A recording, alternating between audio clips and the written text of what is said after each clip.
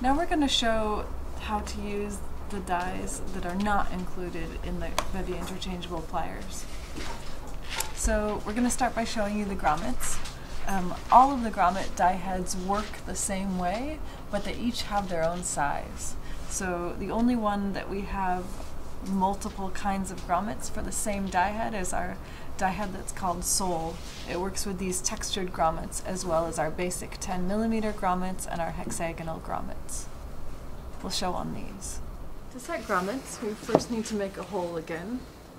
The hole should be about the same size or a little bit smaller than the grommet that we're using, than the hole of the grommet that we're using. You're going to take a piece of leather and make the hole. Hole is ready. And now take the eyelet part of the grommet and put it through the hole. Like this. And take the washer. And washer has two sides. One is the wrong side, and other one is the right side. So you want the side to be out that's a little bit convex, not concave.